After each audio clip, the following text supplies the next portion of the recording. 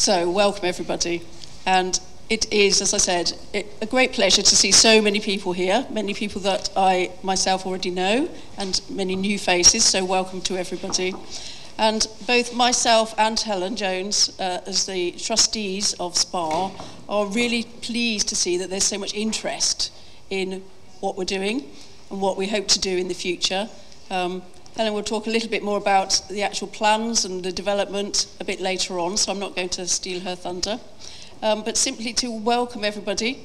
Nice to see so many different faces, and also we're very lucky this evening to have a wide range of speakers from different professions, different organisations, and we're going to start off with a kind of question and answer session with our two very special guests here at the front. So if I could ask Lem and Becky to come to the stage.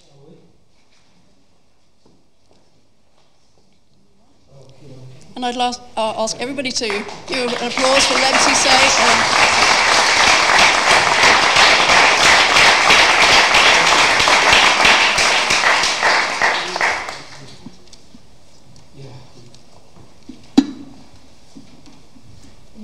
Directly over to us. So I think I've been asked to start by saying a little bit about myself. I'm Professor Becky Francis, Director of the UCL Institute of Education. And I was asked to begin by talking about how I came to issues about social disadvantage in education. So just a couple of words about me at the outset. And I suppose that, you know, we're all shaped by our contexts, aren't we? I attended secondary school in the mid-1980s, way back when, and was really, I suppose, very starkly impacted by the fact that of my own group of friends at my, very working class comprehensive, I was the only one to get the necessary qualifications to proceed with my education and go on to higher education. And that wasn't about ability within my circle of friends, and I was really aware of that. I was also a young feminist and spent many days at Greenham Common Women's Peace Camp, where my sister ended up living for a while when we were sort of just leaving school age. And I suppose that these feelings of dissatisfaction and anger about issues in social inequality were given a kind of concrete conceptual foundation by my sociology A-level. I went on to study English as an undergraduate and was very fortunate to be offered a scholarship at what was then London Met. What was then University of North London, actually, now London Metropolitan, where they welcomed, my political interests as well as my literary critical turn in terms of sort of addressing social interests in education. And I suppose the rest is history in terms of my career. Ever since, I've been researching issues in social inequality within schooling, and the way that schools can both tackle educational inequality and challenge it, but of course, as we all are aware, sadly also reinforce and reproduce that inequality. And over the years, I've been looking at gender, ethnicity, social class, and so on, and getting more and more involved in policy making. And some of you will know about my policy work. I'm a pragmatist. I think that we need to be influencing policy as much as possible, and as well as making small improvements, also work to militate against negative policies going forward, while trying to hold on to utopian agendas in our daily work as well. So I suppose that's my background. I'm really proud and privileged to be appointed director at the IOE, where of course delivering social justice has been one of its key educational missions, and of course to have brilliant research centres like the Thomas Coram Research Unit that again have had improving equity as the heart of their work. But enough about me. Without without further ado, we're absolutely privileged, Len, to have you with us here today. And I'd really like to start by asking you how you got interested in questions about education and social disadvantage.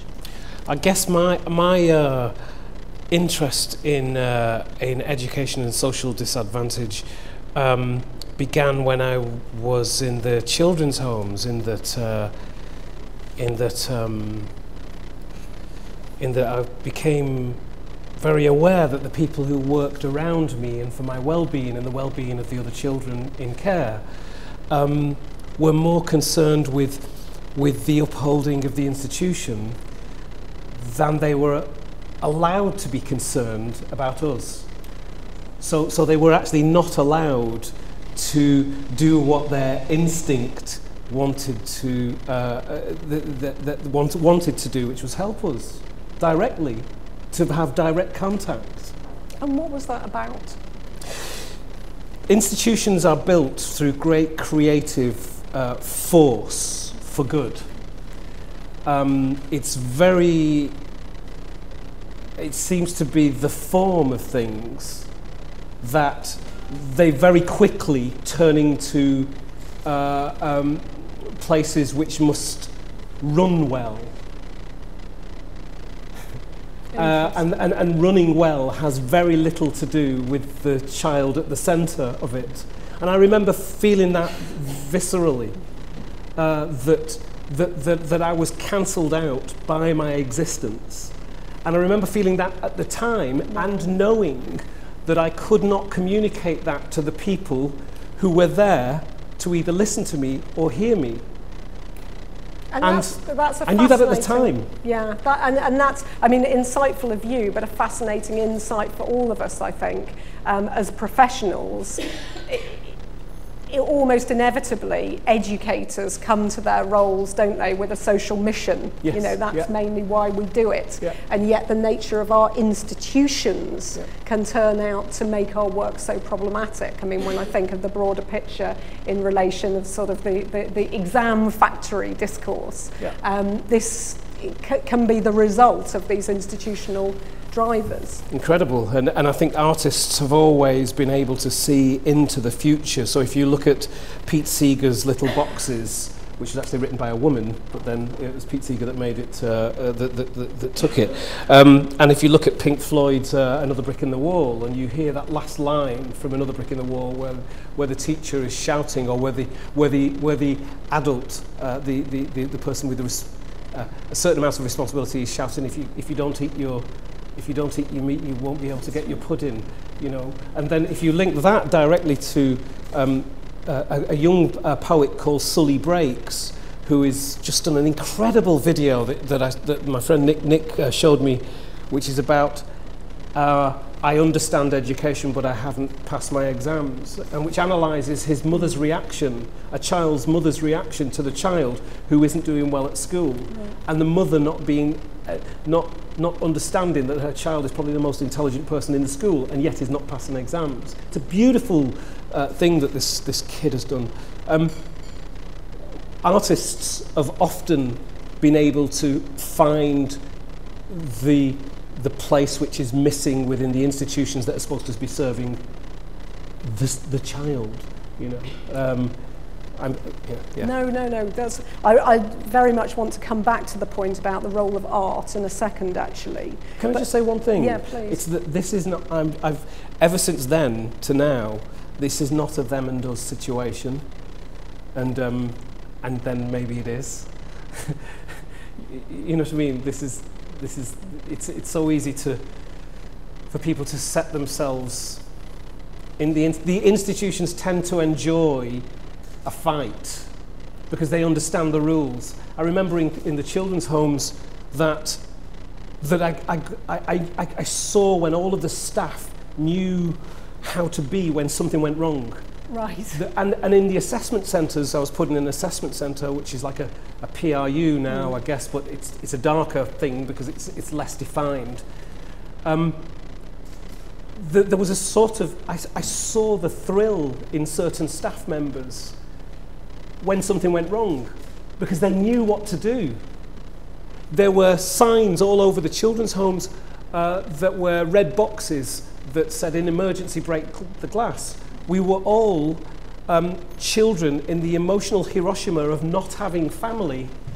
Nobody thanked us for not, on a regular basis, not breaking the glass. But when we broke the glass, there was a full set of rules. You know, the first thing that I was told when I went into the care system, and it's important, you know, to not forget, because a lot of us as children, we grow into adults and we have children ourselves, and we then decide that that's a part of our life that we cannot speak about.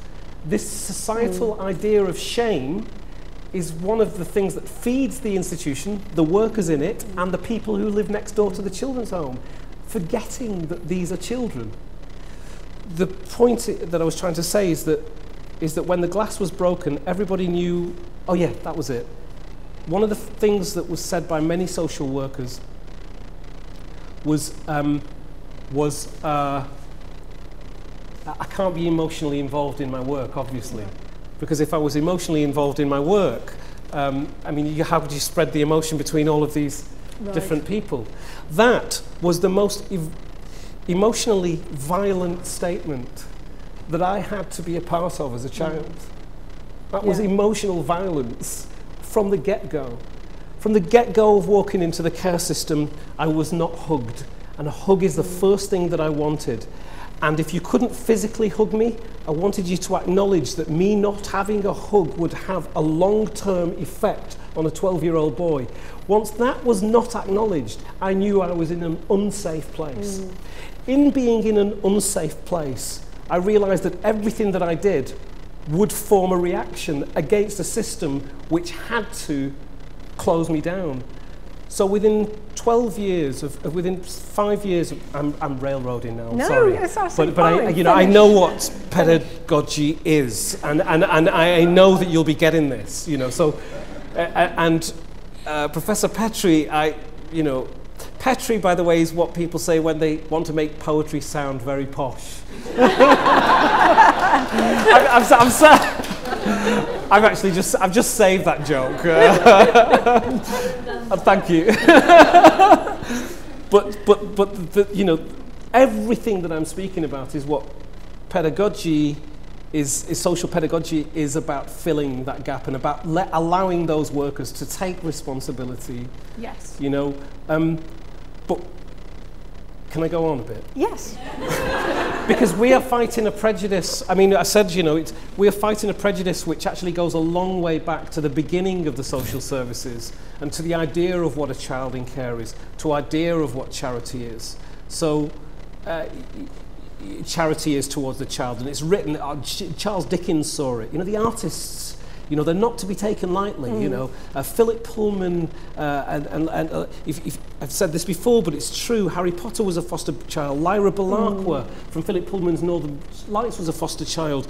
James and the Giant Peach, Cinderella was kinship fostered by her sisters. Oliver Twist, Lisbeth Salander, the girl with the dragon tattoo. James Bond was a foster child. You know, Superman, Spider-Man, how is it, you know, it sounds funny, but actually, how is it that our society, what prejudice has got between our society and those workers in those children's homes being able to say to a child, do you know what, all of the classics, Romulus and Remus, you know, the Greek myths, you know, they're full of kids who are from backgrounds like yours. You know, how is it that those links could not be made? It has to be an inherent prejudice in the system. And, yeah. Well, I think that, let's see how I'm getting in there now.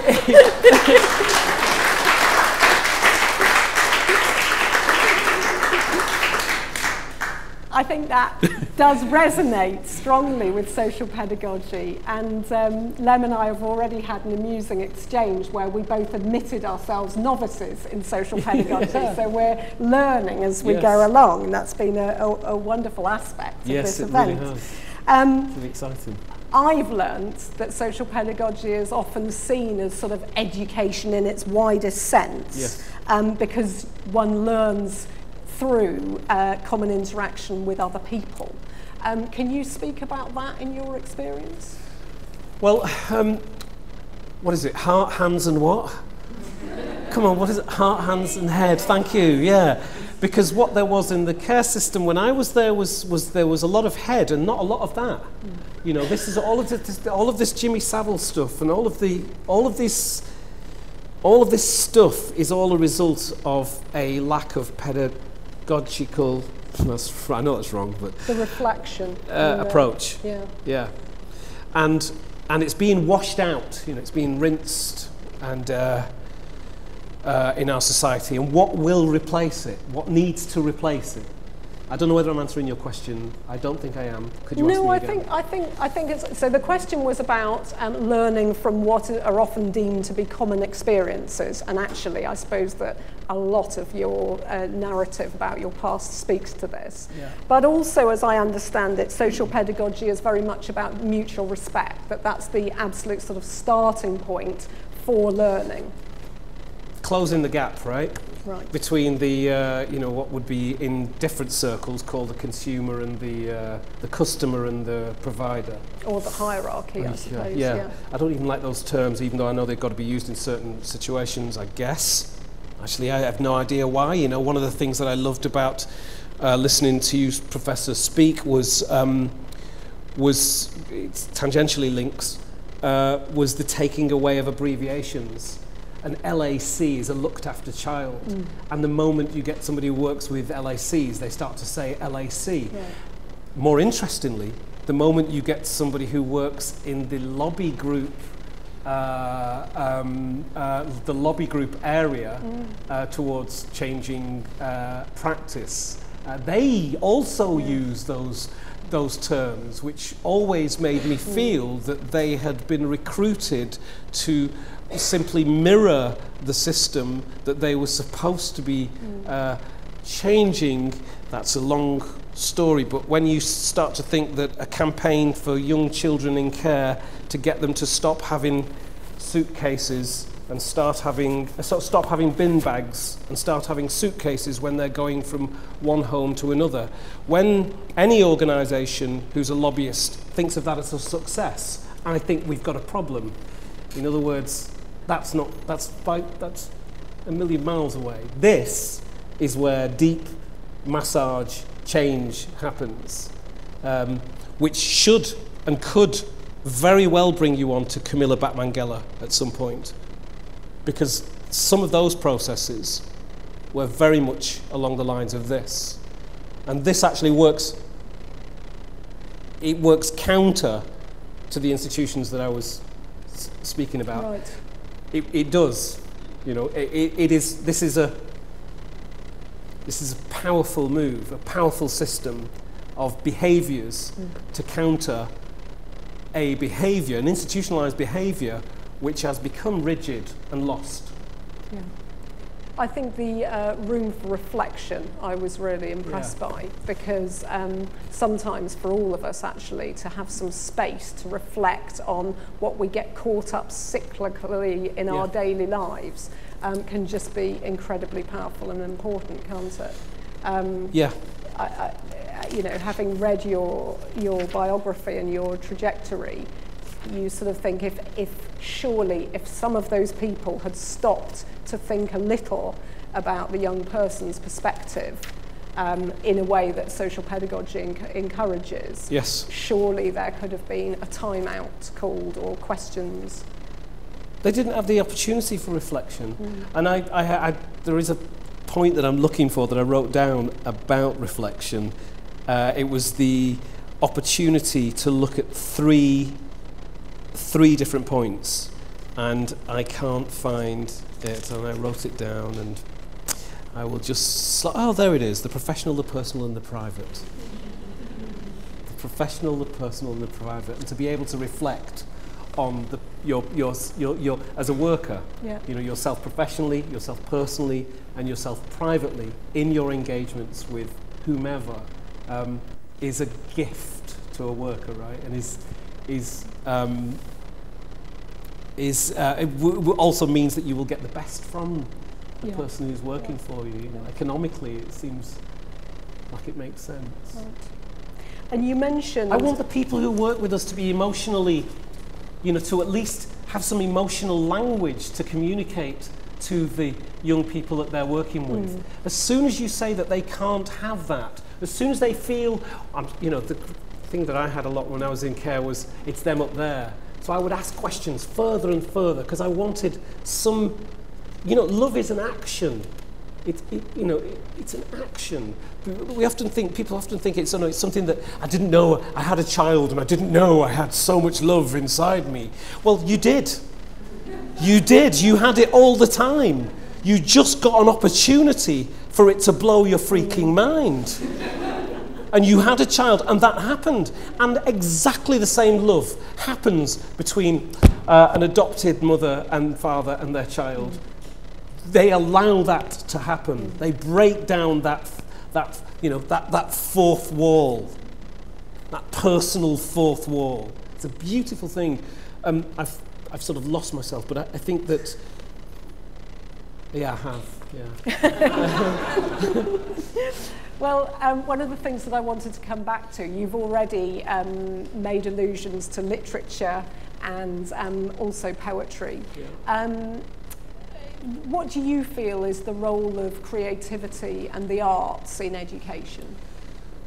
Well, there is, you know, I would ask Nick Corsten to anybody to watch any of his videos for a company called Steam Co, who are just incredible. People will speak of great business leaders as being creative in their thinking and in their processes and in their problem solving. It's not a light compliment in my, you know, I think there's been a prejudice against the idea of creativity as if it is something which is, well, I don't know actually because I don't live in that world, but we're born creative. We're born creative problem solvers as babies, and we look to teaching, we look to the adults to give us the right or the wrong directions, but we learn ourselves, or we learn between us. And, sure. In communities of practice, I believe, is there? Yeah. Oh, is there a thing? Great. And I think there is something about the creative. And by the way, creativity is not the monopoly of artists. You know, this is one thing that people do to silo subjects. Yes. You know, because creativity is inherent in all people. And many subjects, if we think about maths and so on as well, but you're absolutely right, there tends to be an assumption about what we're talking about. Yeah, maths is not beautiful. Math can't be beautiful until you've got to that nirvana, the beauty nirvana, which you don't know about at school, you know what I mean, because it's not supposed to be beautiful. You know, science as well, and actually, you know, the more the public grasp an idea of a subject, the more beautiful they start to see it to be, and the more creative they start to think of it as, without realising that actually those subjects have had big walls put in front of them, between them, I should say. And you were talking in your own, when you were thinking about your own situation, about the power of, again, literature, poetry, to resonate and stimulate. You know, is that something that you... Yeah, no, it's a very powerful... my poems became like my family in that they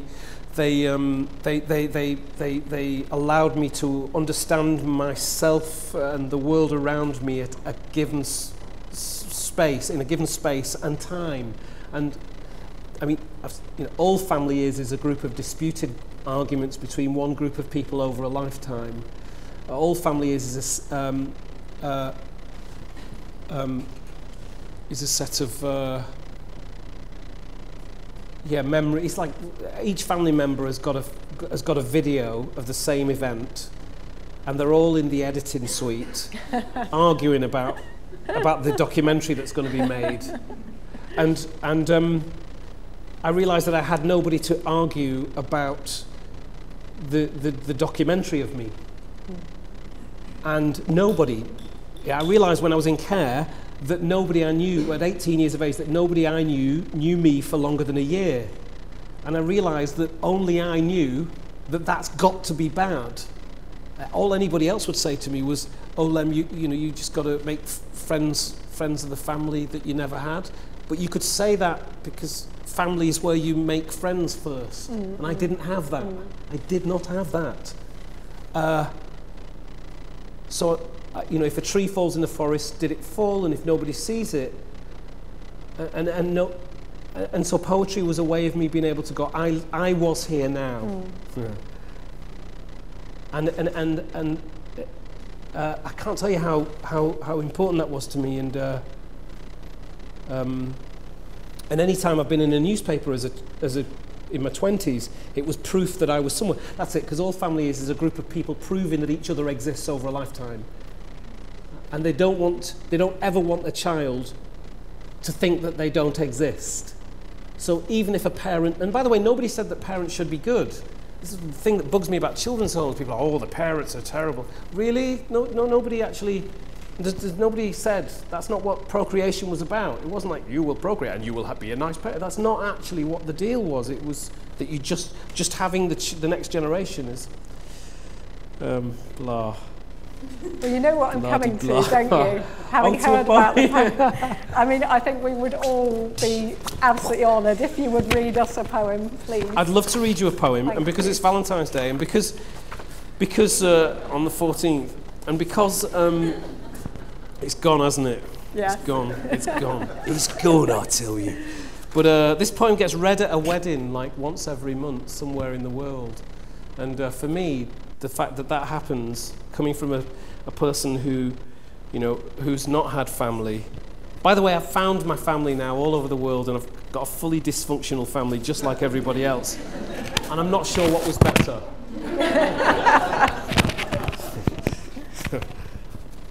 Wow. That's a big thing to realise. Half of them are not talking to me because I exist. Because we all carry our story. We're all from somewhere, from some event, some moment, some time. And families like to know. They're like, I know you this and that's that. But I arrive and I'm like, no, I'm the oldest brother. I mean, I didn't say that, but actually, apparently that's what I thought I was.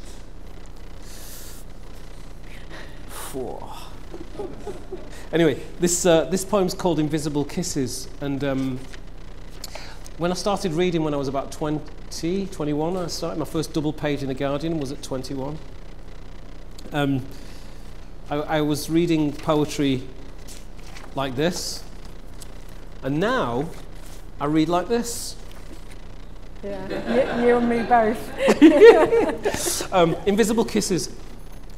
And the reason that we said this, we spoke about it down there, and the reason I said is that in not having, in the people who are kept on the outside of the systems that are supposed to be the inside, actually have, allow themselves to have a really great view of it. You know, and I think actually the people inside the systems have the opportunity for that as well, but it's just that it does not afford them the possibility to be able to do that. And so yeah. Anyway, invisible kisses. If there was ever one whom when you are sleeping, who would wipe your tears when in dreams you were weeping, who would offer you time when others demand, and whose love lay more infinite than grains of sand.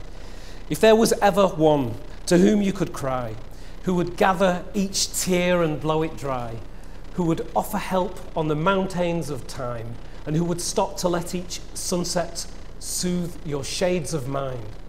If there was ever one to whom, when you run, who will push back the clouds so that you're bathed in sun, who would open arms if you would fall, show you everything if you lost it all.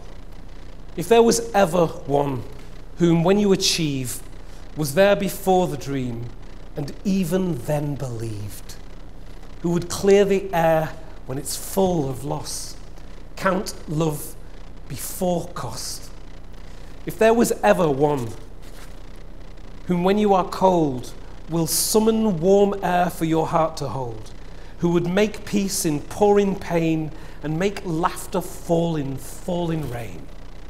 If there was ever one who can offer you this and more, who in keyless rooms can see open doors, who in open doors can see open fields, and in open fields see harvests yield. Then see only my face in the reflection of these tides, through the clear water, beyond the river's side. All I can send is love, and all that this is, a poem and a necklace of invisible kisses.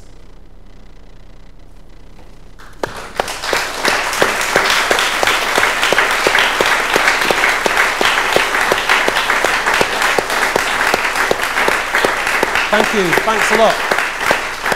But you see how much that you know, we were saying about pedagogy and social pedagogy being relatively new in its blah, but it also goes back such a long way, to the point that, you know, I was 25 when I wrote that poem, that I can see it in there. You know, when you achieve was there before the dream, and even then believed, you know. That's all we're asking for, I think. You know, it's the all... Yeah. I mean, in terms of documenting your life, yeah, this is sort of incredibly visceral and moving, of course. Yeah. I read The Children's Home before coming here, and that's almost the sort of other side of the coin, isn't it? You know, this is a sort of the cry of the child. Yeah. The Children's Home is the, I mean, I felt clenched after reading though, isn't it? That's this. Poem. Yeah, that's... What for young people in the care system today, what has changed and what stays the same? Wow. Because if I was to change this room by moving these paintings around, has this room changed? And it sort of has. There'll be all kinds of reasons for those paintings being there that historically will be relevant. Maybe it's the way the sun comes up. Maybe there'll be a pattern as to why these are here, and it will have great relevance to this institution. And to move them would be a great thing to do. You may have to actually contact the ancestors who are living to find out whether that painting can be moved to that side of the room. And that's a big deal for this place. Is it a big deal for this event? You know, actually, life outside. But you know, but it makes me emotional thinking that, you know, because actually, you know, I've watched the change since leaving care. I was, you know, the moment I left the care system, I was asked to be a role model, which actually hurt me so much. That the insight that somebody could have into my time in care was that I should go back in and tell it how it has not served me so it could serve others. I find that also an emotionally violent situation to put a child in children's councils. However, and if any of you know what children's councils are, you'll know what I've just said. It's not our job to feed back to the system as to how the system is. You know, I want the care system to use its heart, its head, and its hands to look after the child in care. And when I'm looking at changes in the care system, the wholesale drawing out of foster care more due to financial needs rather than the actual needs of the child, who is to say that children's homes are a bad thing? Of course, the lobby, which is parents and adults, will always say it's a terrible thing because they're the ones who will tell us that family is the nirvana for any child. It is not necessarily, and never was necessarily, for the child in need. What does a child need who runs away from their parents, or who's thrown away or abused by the parents? Do they really need, first and foremost, to go into a familial situation of strangers that they haven't met before, albeit that they have been introduced rightfully in the way which suits the fostering institution? Is that the right place for a child? Is it what is so bad about children's homes? Because we've had bad practice in children's homes. We've done them badly.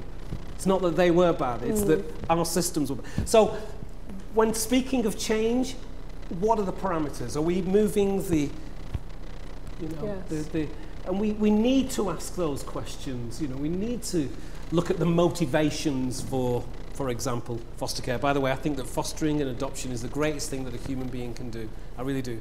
There is nothing that will test a human being more than adoption, because your own child tests you more than you've ever been tested. And the same thing happens in adoption. It is the greatest thing. It happened. Moses did it. I mean, Moses was an adopted child. You know, Jesus was from a two-parent family, two fathers.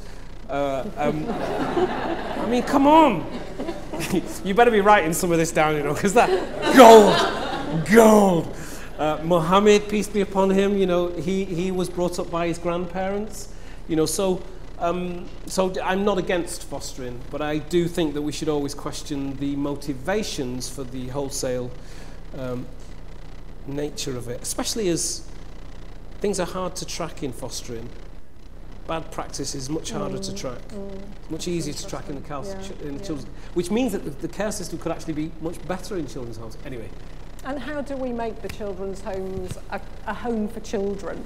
So when a kid comes into care, child comes into care, it should be, you know, my bar's up here, okay? If we don't get there, that's fine. But if I can allow my bar to be there, you know, it should be, it stops here. Everything you get is the best services. We understand that you're probably going to break a window or two, or try to break a person or two, because you're broken. So you can do that, and we're still going to be here. But that's not what happens. That is just still. You think? Yeah, you know, yeah. And even if it did happen for 99% of the children, which I know that that's not the case, but I would still be concerned about the 1%. Yeah.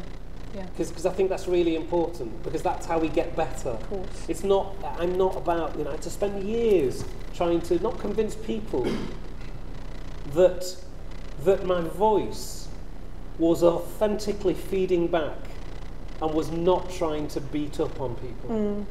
And I remember how easy it was to not listen to a voice that you feel is both trying to find a solution and equally incredibly hurt. I really want to get more into this, but I feel like almost, you know, I'm fascinated by some of the things that you've said about what I'm reading almost as a sort of responsibilization of you and your role to feed back. And yet, why won't others take responsibility? And yet, almost, again, you've cited the literature, almost the inevitability that somebody like you will be held up as a role model and a star for those kids. But I'm really aware, I've just had the sign, sorry, we might have to carry on over a drink. But I've had the sign, and I want to draw in two last questions, if it's okay. First of all, obviously your mother came to the UK from Ethiopia. You are an advocate for young people. What do you make of the Dubs withdrawal and the situation for child migrants from France, for example? That's a big question. Tell me what Dubs is. So this was the arrangement that the government... There's somebody out there who won't know what Dubs is. Okay, yes. This was the arrangement that the government had to bring young children under a certain age, 17, am I right, over from the jungle in Calais, and then they've rescinded, they've gone back on that. Yeah, no, that's really sad. Sorry, there's I think at the moment there's something like 4,000 children. They will go straight into the care system, straight into you know the children's services. There's I think 4,000. March 2016 was the last count. Yeah, and it was 4,000 then. Maybe it's more now. There are asylum seekers children in children's services. Boom! Good bit of research, Len. Thank you for doing that. Good bit of research, Len. I'm just thinking about myself writing all these notes down. Very good. But sorry, that was a little bit immature. I apologize. It's sad that they've gone back on it, but it also makes me, sorry to say this, but think that they feel ill-equipped. So I'm not speaking for the government, but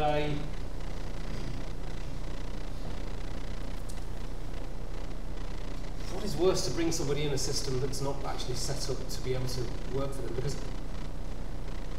Because when they're 18 and they go into adult services, this is going to have bad care for them, is going to have a knock-on effect. However, they said that they could come here because they thought that they could give them good care. So, well, I suppose the question remains about where they are, doesn't it, and where they remain, and also some questions about agency, I suppose, and you know, these are profound questions for all of us, I suppose, about what we can facilitate, what we have the resources for, and what we should. Sorry for interrupting, but I just think, to answer the question, I just think that they should have taken them. Period. I'm not a great fan of borders, to be honest, personally. I just think that everybody should be able to, sorry to say this, but I think that everybody should be able to live everywhere, whenever they want. Okay. And a last question, bringing it back to social pedagogy. How do you think that children's home staff and foster carers should be educated? I think in social pedagogy terms, there was a great example that was given, which was that, God, it's beautiful. A foster parent was, you'll know this, Professor, but a foster parent was, because it came from you, a foster parent was encouraged to do other things with the young boy. I'm guessing it was a boy, actually, maybe it wasn't, but and so the foster father and the young person were fixing his bike, his motorbike, and there was an incredible sense of closeness between them, or contact between them. That's right, isn't it? That was the example. And I just remember I'm going to make this personal again, but I just remember the intense binary between my foster parents and me, who they'd set it up. But they'd set up this impossible situation, which meant that the motorbike mending would never get done, the car polishing would never be, you know, there was no, and social pedagogy looks to the value of activities which are not seemingly directly about the solution that they eventually get to. A perfect example, and I think a perfect way to finish. We could go on. I'm really honoured to be here for the launch as well. I know that everyone's really enjoyed it, so please do.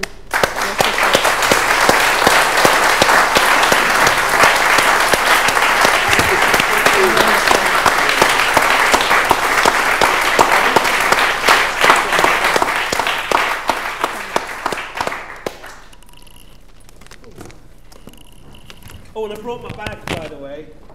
It's a bit of a TARDIS. You can see it.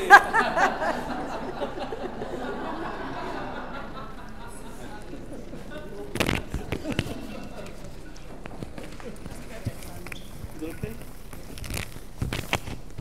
A hard act to follow, I think, for the rest of our speakers. So we shall see.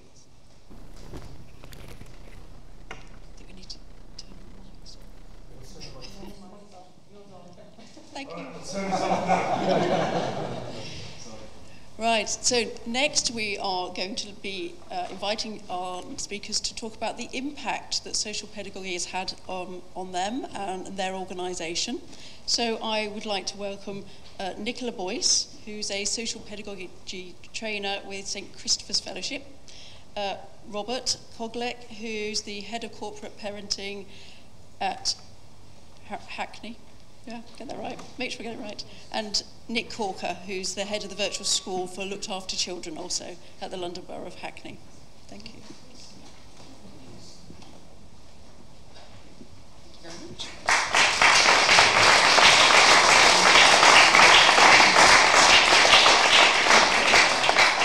Hello, I'm Nicola Boyce. I work for a charity called St Christopher's, and we run a range of children and young people's services in England and on the Isle of Man. And we had a slightly long and circuitous journey to get to social pedagogy. So years ago, we were part of the national pilot under the then Labour government. We had a couple of social pedagogues in one of our children's homes, and we didn't quite see a real significant impact or go away with a sense in the organisation that we understood truly what social pedagogy was about. but we had understood enough to be interested and curious and to go and do a couple of research visits to various different services in Norway and in Germany and begin to try and understand what value there might be in this idea for us. And I think that's important because it is that getting away from the institutional or systems-based notion that there can be one set of right answers or models for what young people need, and particularly what young people in the care system need. So we came around over a period of time and thinking and talking to 2 years ago, deciding that we had got to a place where we wanted to invest in social pedagogy training for all of our staff. We made a partnership with FEMPRA, who've been so crucial behind helping to create this momentum that has resulted in the Social Pedagogy Professional Association, along with others. And so 2 years ago, we began with introductory training courses of just 9 days for staff, but also very short 1 and 2 day training courses, even for our staff who don't do direct work with children, so that the whole organisation was part of making a shift towards working in a more social pedagogic way. And I say a shift towards because this is work in progress, not completed. And social pedagogy is about that, a different philosophy and lens for thinking about what is it that we are doing when we are practicing relationally with other people to enable them to achieve their potential, to allow all of the genius and creativity in them to unfold through the time that we spend together, whether that's mending a motorbike or whether that's just making dinner together, as every day is that, but how we create those learning opportunities. So I'm here to talk a little bit about the impact, and that's an impossibly difficult question to answer, particularly when I'm sitting in the room with Professor Cameron and Professor Petrie, who have done so much work on trying to wrangle with this question in research terms. How do we evaluate the impact of social pedagogy? Because the answer is a very pedagogic one. It's one that an awful lot of pedagogues in Claire and Pat's research came up with when given really concrete vignettes about what would you do in practice if. And one of the most common responses was, well, it depends. And the outcome of social pedagogy depends, because what's the service? Who are the young people? What are your aims? What are the values? What are you there for? So our answers just in one charity differ. So in one of our homes for young people between 16 and 25, they would say, well, in the last year, we've seen over a 20% reduction in serious incidents involving young people of all kinds. And that's been directly related to part of how we've used social pedagogy is focusing on a weekly group reflective practice session, which has completely transformed the way we think about and adapt and how creative we are in our practice with young people. In another one of our regions, we would say a number of our homes have seen an over 25% reduction in children going missing. We have fostering services where that would be much less of an issue, it would be a less meaningful figure, and social pedagogically, part of where the system needs to have that more sophisticated understanding is what are the changes we're trying to make, and therefore what numbers are meaningful to us in measuring that, because it does depend what kind of impact we're looking for. So for me, some of what has been the most compelling information about what effect has it had has been what young people have said to us. And what young people have said to us across our services is that they feel like we understand them better than we did before.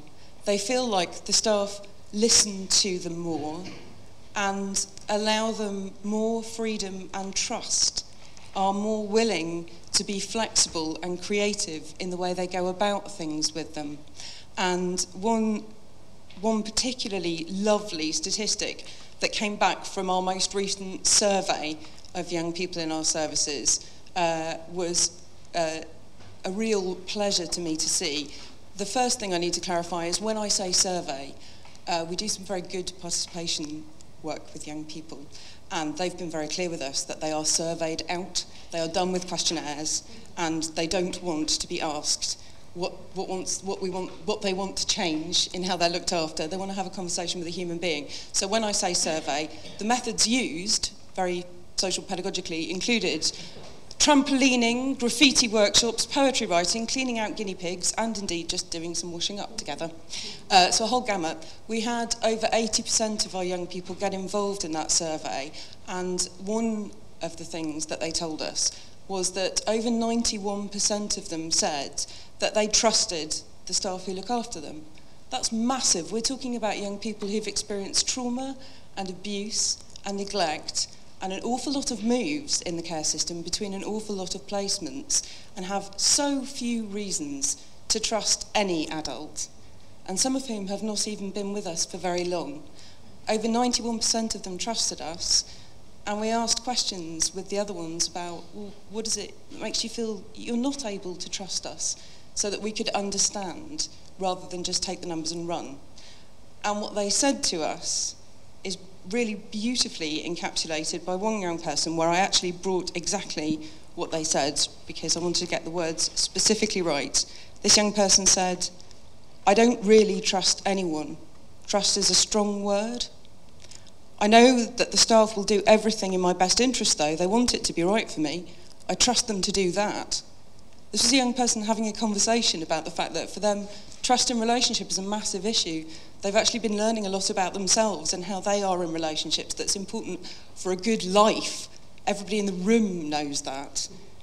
And so that kind of not trusting, that still to me is a measure of, well, we're getting somewhere if you trust us to do the right thing for you, if you trust us that much. And one young person tried to encapsulate a change that she'd noticed in the first year that people in her team had been learning about social pedagogy and trying to apply it in their practice. And this is what this young person said. She said that I didn't trust the staff before. It's much different now. I'm not sure what's the difference. They seem to understand much more my thoughts. They're giving me more of a chance to open up by doing things with me, like cooking or activities, rather than bombarding me with questions about me and why I do things. Before, when I didn't trust staff as much, they didn't understand that all young people are different. Different things happened to us. And so there are different ways of going about things with each of us. What's right for one person won't be for the others. I trust that they're going to do the things that are right for me now. That's an enormous shift. Because for that young person, the feeling that what's going to happen for them is going to be what's right for them tells me that we have made a shift away in culture across our services from the idea of an institution where the most important thing is what Len was describing about the smooth running of the institution. And so the answers aren't simple in terms of what's the impact. They're messy, they're complicated. In some places it involves children having pets in homes that they weren't allowed to have pets in before. It can be simple, small things. In others, much more daring things. Like, for example, alongside the introduction of social pedagogy for my charity, we've also been using funding from the Department for Education's innovation programme to create 2 new children's homes specifically for young people who've been involved in sexual exploitation. And part of what those homes have the power to do is use locks to keep children home and safe when they're on the point of running away to meet up with perpetrators of sexual exploitation that they're already connected to. And that feels like one of those wisdom of Solomon dilemmas for a practitioner. In social pedagogic terms, we want them to learn and grow and feel empowered and safe in the relationship. And in week 1, when you come into that home as a young person who's been abused and exploited with a bunch of strange adults who have the power to lock you in, we can be replicating exactly the dynamics of an abusive relationship. Some of our measures of success have been that the average length of time that restriction of locking the door has ever been used for in one of those homes is 30 minutes or less. It's all it takes to slow things down enough to have a conversation to change what that young person's going to do. And so we are delighted at St Christopher's at the launch of the Social Pedagogy Professional Association, because Lem's point is well made that it's not just practice with individual children and individual carers that needs some change, but also we do have a system that needs change and recognises that success can be what doesn't happen, and sometimes success is things like the young person who came back to one of those homes saying, I have been out and I did meet up with the guy who you know has been harmful to me before, but I told him that even though I would go with him to this place, I wasn't going to do what he wanted me to, and I didn't have to. That's right, isn't it? She said to the workers who'd been looking after her. Progress is not that she was home on time. Home on time would be lovely. That could come later. Her growth is in recognising that she deserves to be loved and to be safe, and also to have the power to choose for herself where she goes and who she sees and how she's treated. That's a transformation. And having a system that can understand that and the creativity and flexibility that goes with it, that would be a transformation of the wider society and culture around those young people. And I know that certainly for us, that's a huge part of the ambition of what we hope we can achieve together with everybody else who is behind the development of social pedagogy.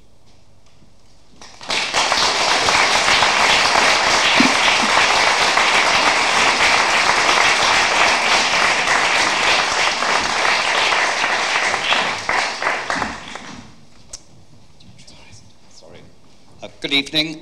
There's no pressure here for me tonight because Lem is talking in Hackney tomorrow to our looked after children. So if I get this wrong, I might have an empty stage. So I'm Nick Corker. I'm the head of the Virtual School for Looked After Children, Care Leavers and Youth Justice. And it's my role in Hackney to ensure that our looked after children and care leavers achieve the best that they possibly can do. I was first introduced to social pedagogy 8 years ago when a gentleman from Germany came and introduced it to the Looked After Children's management team.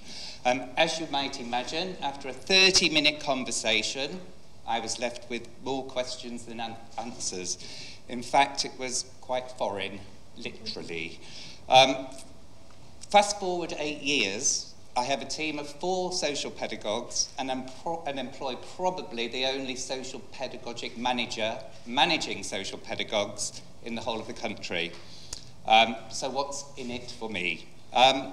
While social pedagogy is a European discipline, and still has to find its mainstream foothold in the UK, the values and ethos behind social pedagogy are not new. They're not alien, and indeed they're not even foreign. I've been a teacher in this country long enough to remember a time when our education system was not all about data dashboards, value-added progress charts, and teaching our children to practice speed reading so that they could get through the Key Stage 2 reading test. God forbid they actually stop and think about what they're reading. There was a time, post-millennium, when the narrative around education was emotional literacy, where we were all encouraged to have emotional literate schools, where circle time was part of the curriculum, and relationships and feelings were all part of the educational experience. I don't look back on those days with rose-tinted spectacles. We did truly have some dreadful schools. But I do believe we've lost something of great value in our educational system if we throw away those ideas in our current drive for the best results. I was heartened to read yesterday that there was a drive to put relationships back in the national curriculum, so that's great. So this brings me to social pedagogy. My virtual school is quite different from many virtual schools around the country. From the outset, I did not want members of staff sitting in endless meetings to discuss children's progress, their behaviour, or indeed the latest school uniform infringement. While it is, of course, at times necessary for us to attend those sorts of meetings, I firmly hold on to the view and the belief that if we want to change children's lives and to make a difference, then we actually have to get to know them and work with them. So in designing the structure of the virtual school, I deliberately did not employ advisory teachers, which seems to be the model for most virtual schools. I employed a staff group that actually worked with young children and young people and support them through their difficulties. Take them on activities and ensure that everyone around the child is pulling in the same direction. I don't have time here to tell you all about the different roles I have in the virtual school, but I would say that social pedagogic principles have been a strong influence on the design and purpose of what we do. So the 2 questions I would like to try and answer here. Firstly, how has social pedagogic theory and practice influence the work we do? And secondly, what has been the impact of adopting this type of approach? And remember, it's 2017, and educational speak all revolves around impact. So how has it influenced what we do? I would say that most importantly, it has given me and the team a theoretical base and a language system on which to explain the things we do and the way that we do them. I won't say that it's changed my ethos to working with children, that's always been there. It has changed how I've managed the team and the way that we plan the work that we do with them. Educational systems, as you know, are very hierarchical. And I've tried to address this using social pedagogic principles to have a much more collegiate approach. For example, the team takes turns in chairing meetings, of drawing up agenda items, and taking part in group reflection. I have to say I'm still getting used to talking about my own feelings in staff meetings. But if this type of approach does nothing else, it certainly makes for a happier team. But I also think that it has had far-reaching effects. Social pedagogy has given us a license to do activities with schools that they may ordinarily be wary of. We have been able to complete observations of children in class, not only to suggest certain approaches to the school, but also to work with the child and support them to make the changes they need to make. That's the difference between sitting in a meeting to talk about behaviour and working with the child to help them change their own behaviour. We've also been able to run social groups in schools with our children and other non-looked after children that we work with through difficulties in friendships groups. That's the difference between sitting in meetings and discussing about children who can't get on with each other and working with the children and their relationships. And they're two pretty simple examples. So if I move on to the second question I pose, what have been the outcomes of adopting this type of approach? So you'll understand that it's not easy to take a specific discipline and prove a specific outcome. Social pedagogy doesn't really work like that. However, I can say that Hackney's Looked After Children achieved the best GCSEs in the country in 2015, and we're still waiting for the results for 2016 to be released, which was almost 3 times the national average, and a really remarkable achievement. And if you're a care leaver in Hackney, you're much more likely to be employed in educational training than almost anywhere else in the country. But as I said earlier, it's not all about exam results.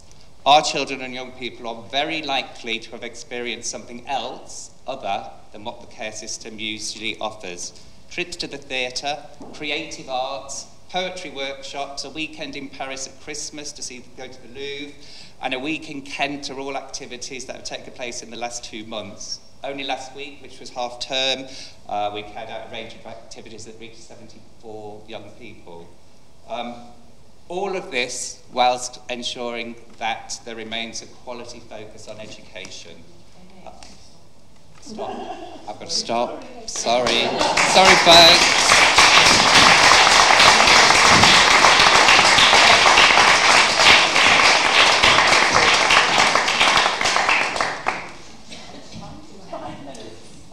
Hello, I'm Robert Koglek. I'm head of corporate parenting in Hackney. And when Nick talked about the man from Germany 8 years ago who came into the office, a couple of months later, he interviewed me. He was sitting on the interview panel, and I applied for a role as a social pedagogue in Hackney, which I didn't get, but that's another story. But now I'm head of corporate parenting, so who cares?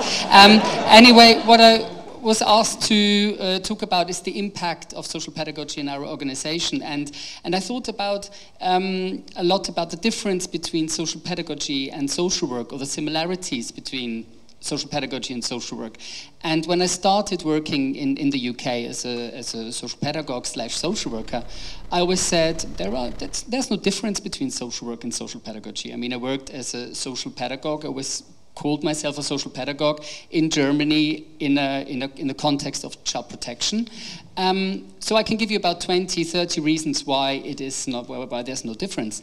But then I thought, actually, there's a lot of difference, and I can give you another 20 or 30 reasons what the difference is between social pedagogy and social work. But is it important to see the differences, or is it similar? It's the similarities there, and I think it is very important here in the UK now, because social pedagogy is just at the beginning of its journey, and I think this is a milestone today, and I'm really happy and very proud to be part of this as well. And I think you and we have achieved so far already around social pedagogy in this country, so I think we're on a good way, and we always have to say what is the good thing about social pedagogy, what is the difference. I was also thinking about the approaches that we use as a social pedagogue or a social worker. And our main aim is to help people to help themselves. And we all have to be mindful that we should make ourselves redundant. That's our aim, isn't it? Because wouldn't it be great, a world without social workers, without social pedagogues? We're far from that, and we know we're getting not any closer to that at the moment.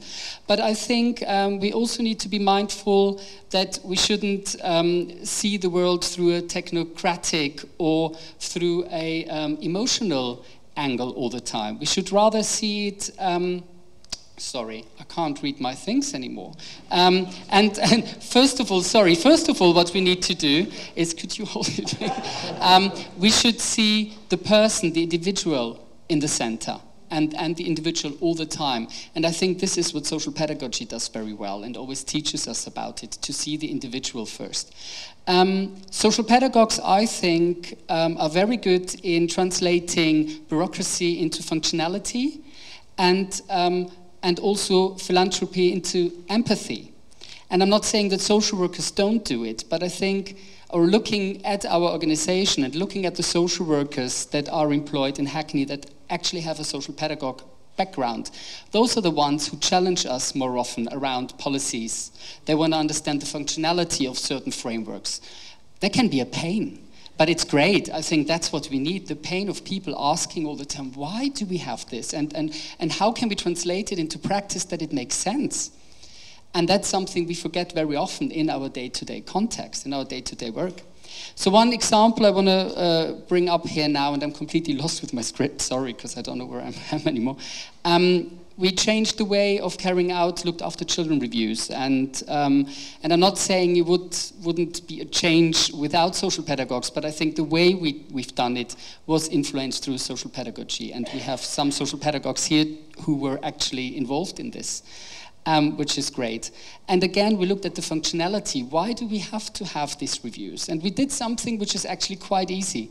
We put the children back in the center of these reviews and looked into making it purposeful for the children and not about the social workers, and using the right tools to make it purposeful for children.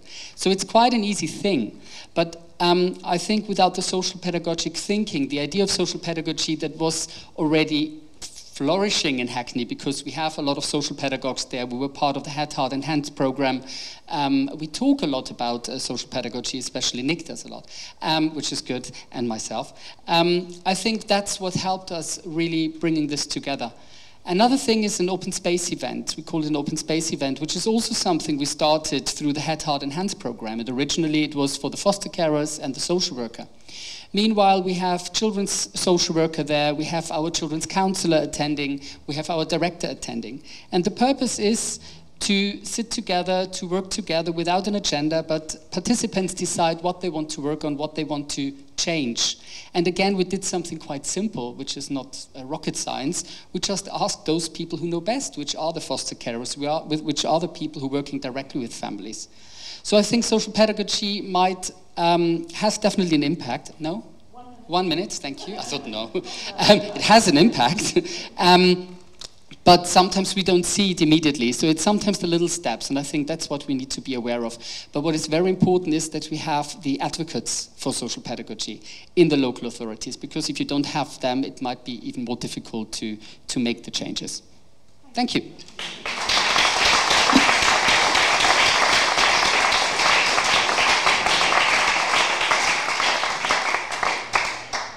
Thank you, all three of you. And I believe all three of you will be around at the end of the event. Where we're having some drinks to, if anybody wants to have a chat or something as well. Thank you. When I do gigs, Becky, would you sit on the? I just want you to take a picture and then tweet it. Is that okay? Do you mind? So Becky, if you would sit there, and then if I'll sit here, and then we'll just, as if we were having that conversation. It's only take a minute.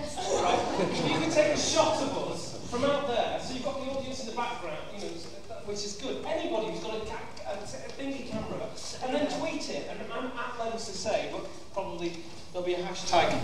There's a hashtag. What's the hashtag? Carla, what's the hashtag? So we can. But it really is. It's a good thing, because then at least the tweets will go out and people will see that. Shall we look out? Oh gosh! Look at you. That's fantastic. Fantastic. Is that okay? Are we good? Are we good? I don't want to take the time doing this, but obviously I do love me. And we do love publicity. But it's important to remember, you know what I mean? Because it will go out, etc. So We're in. That's good. Thank you. Okay. We good? Yeah. Good.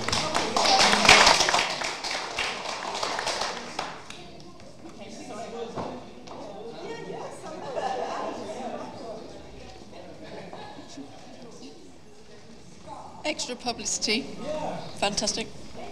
All three of my followers. Right. As you can probably tell, we're running a little bit late, so very quickly I'd like to welcome Pat Petrie and Claire Cameron to the stage to talk about the future of social pedagogy in the UK.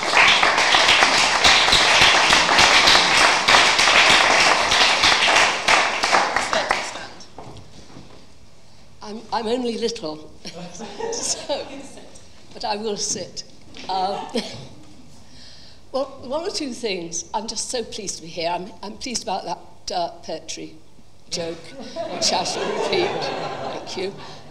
Also, one of the first people I met when I came in was introduced to me as having become Social Worker of the Year and Social Worker Team Leader of the Year, and she happens to be a social pedagogue. So I was just thrilled to bits, I thought. She is in this room.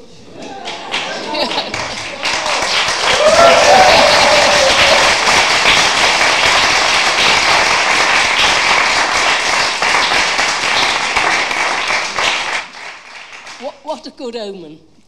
Some people think never the twain shall meet, but I think they jolly well will.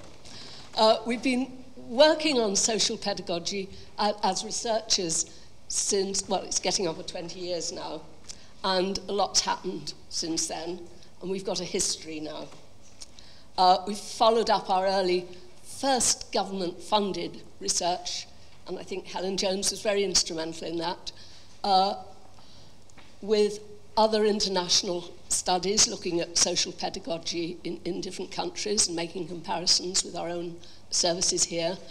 And there have been our own project, a developmental project looking at employing social pedagogues in residential homes, but there have been many other projects across the country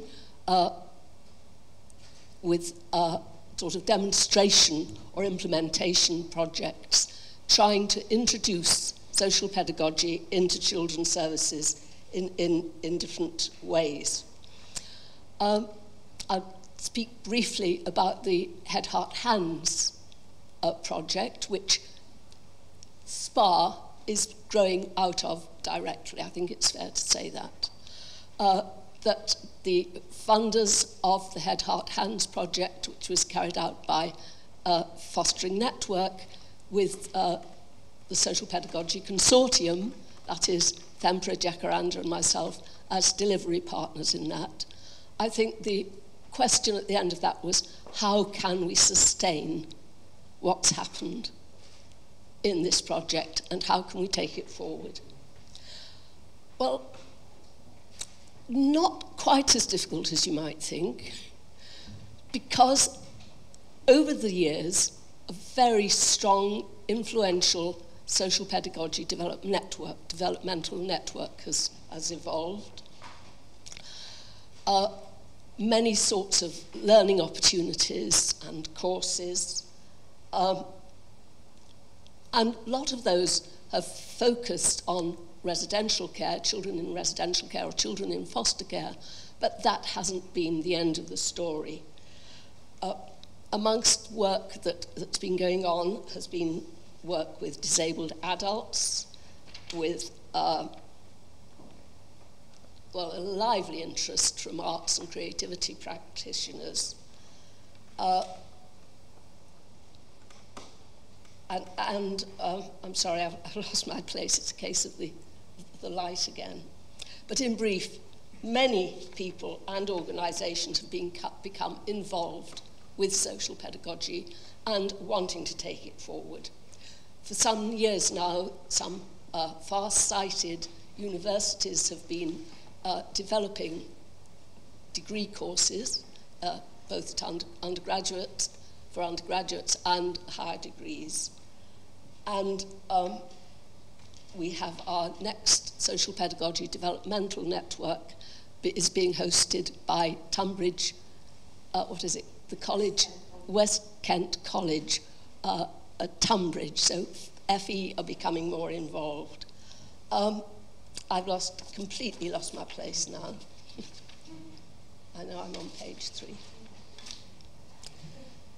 So, but the question is, how can social pedagogy grow towards its potential? What can we do to actually maintain and sustain social pedagogy so that it not only has a history, but it's got a future as well? And that's what SPA is going to be about. With wide consultation, we've developed together, and when I say we, I mean many people in this room actually and beyond. We've developed a charter for social pedagogy, we've developed practice standards, and this year we're launching the Social Pedagogy Professional Association, or SPA. So we've not only got a history, we've got a future, and we can all be founder members of the association, and I'm certainly going to join this year. And I hope many people in this room will find a way to do that as well. Because social pedagogy, as we've heard from Lem this afternoon and others, it's not just about a procedural approach. Social pedagogy is about an ethic, it's about working with the emotions, it's about theory, it's about practice. And we need an association which will understand those issues as it moves forward to develop in that sort of atmosphere, the social pedagogic atmosphere. So I'm just so delighted to be here this evening and wishing everybody in the room well on their social pedagogy journey. Thank you.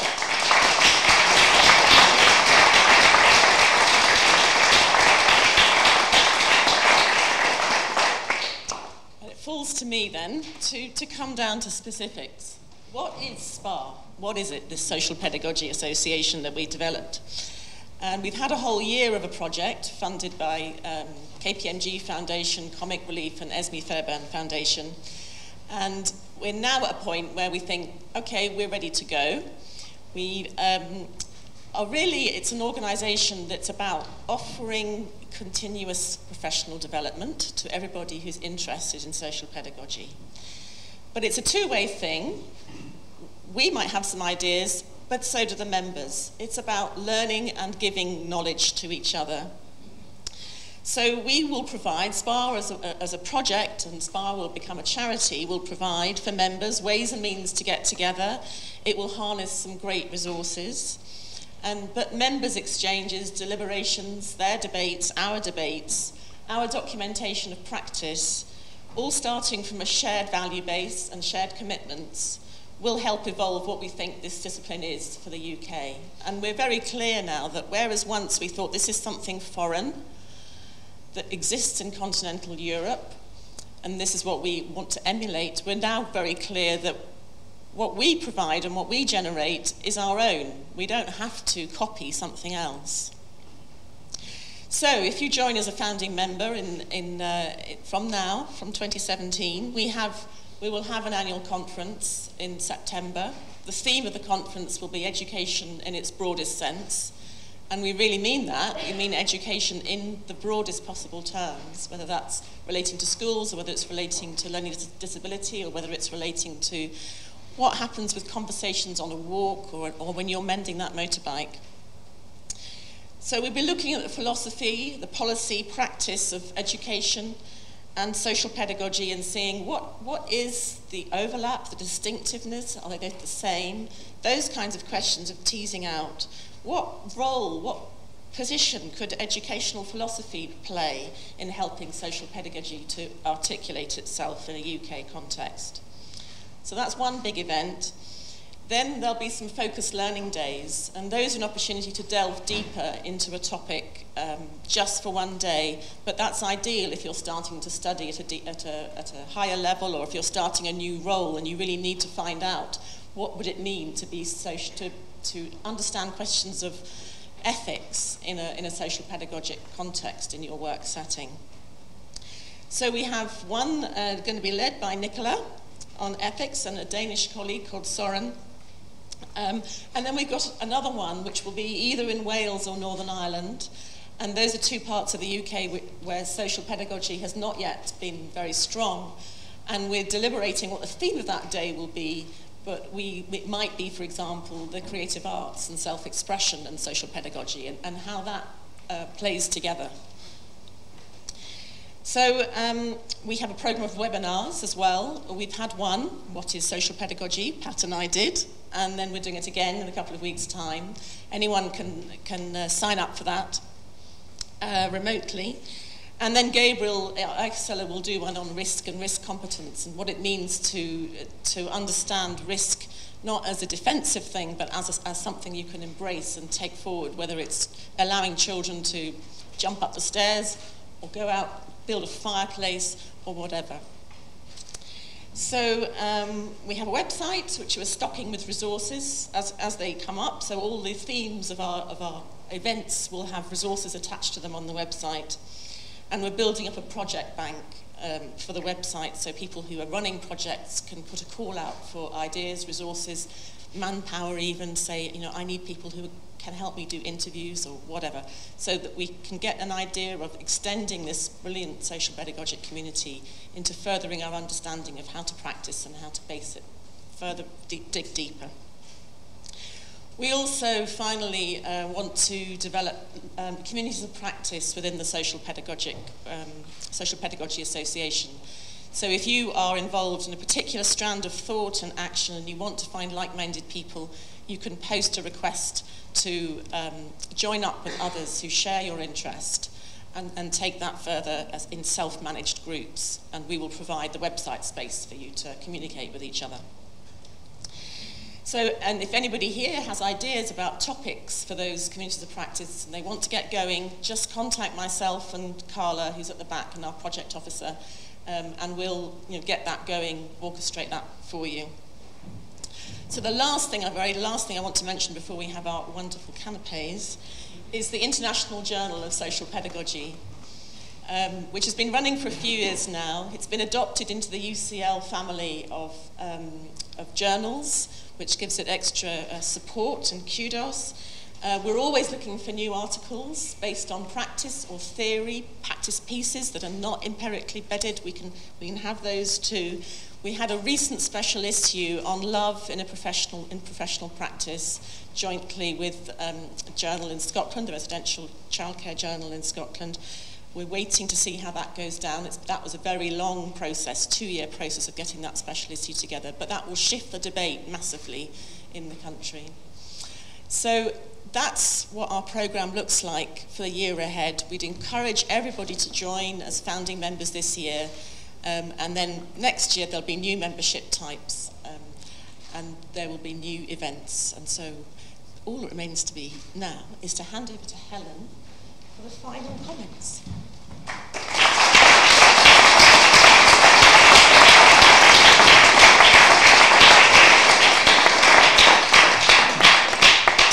thank you, Claire, and I have the unenviable task of keeping you all from the canapes and the drinks, so I promise you that I will be brief.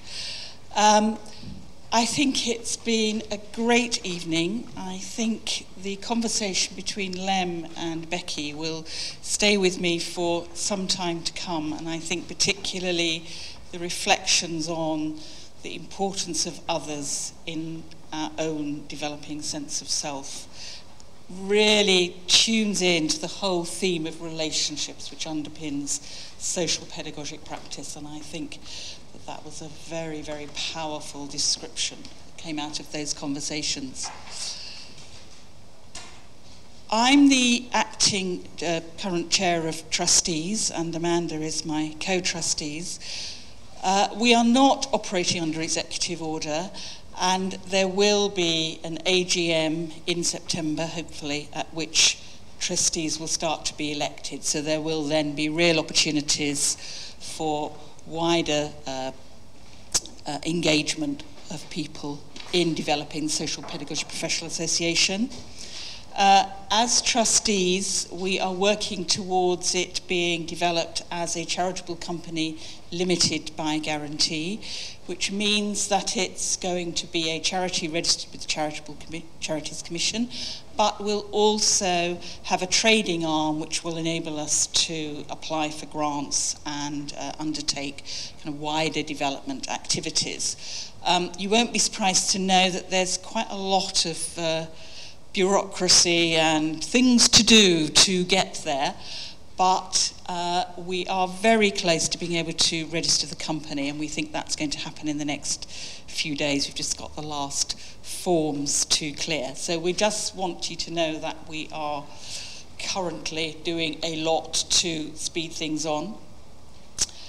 As Claire said, we're launching founding membership in the very near future, and then future membership will build on and reflect the developing range of qualifications in relation to social pedagogy in the country. As well as holding our first AGM in September, we will also in the autumn be holding our first annual conference, and we are currently discussing the themes and topics for that. So that'll be something else for you to put in your calendars. We are particularly grateful to the funders of this project, KPMG Foundation, Esme Fairbairn and Comic Relief, who were also co-funders of Head, Heart, Hands, but who were, having already funded Head, Heart, Hands, were willing to actually engage in an infrastructure project just to enable us to really take and develop social pedagogy into the future. So thank you to all of you, and there are people from those charities here this evening, I know. I'm nearly there. I want to thank Anne Phoenix, who isn't here this evening because she's currently working abroad, but it's thanks to her membership of the British Academy that we've been able to use these illustrious premises this evening, so thank you, Anne, in absentia. You have in your bags a compliment slip which has a question on it which says, what do you see are the benefits to SPA to you and your area of work? And we would really, really like you to give us your response to that, and there is a tray for it in the exit, because, as Claire said, we really want this to be a two-way process of real engagement with the community of practice and our membership in terms of being responsive to the growing field and the needs of that growing field in social pedagogy here. So please do that, and it will help us. And then I think it probably just remains for me to thank all the speakers for contributing to our launch, to thank you all for coming, and to encourage you to go off and join SPA and become part of our new membership community. Thank you very much.